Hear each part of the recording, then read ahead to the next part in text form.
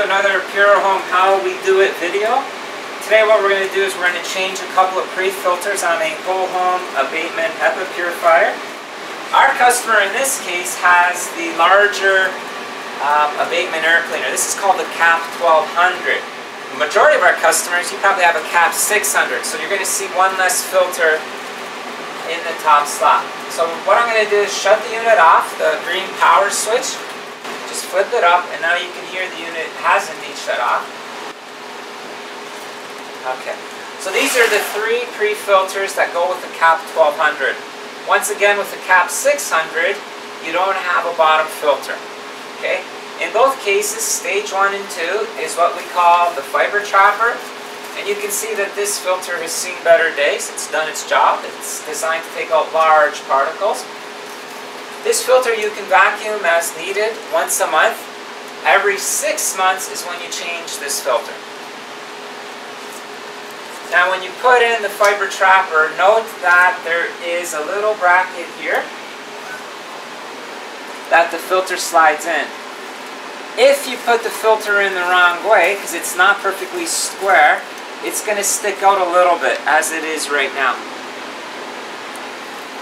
Rotate it 90 degrees so that it fits perfect.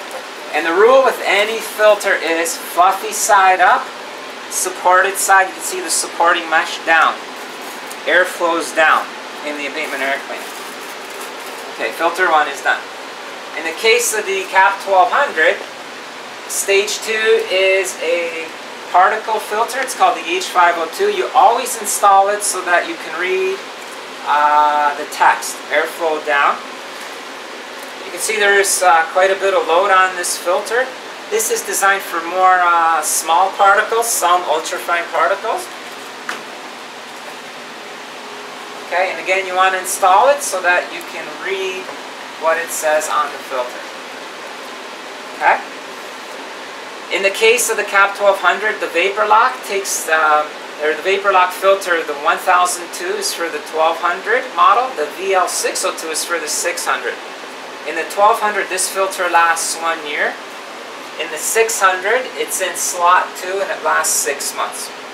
Okay, so this filter has been in only for 6 months, so we're not going to change it today.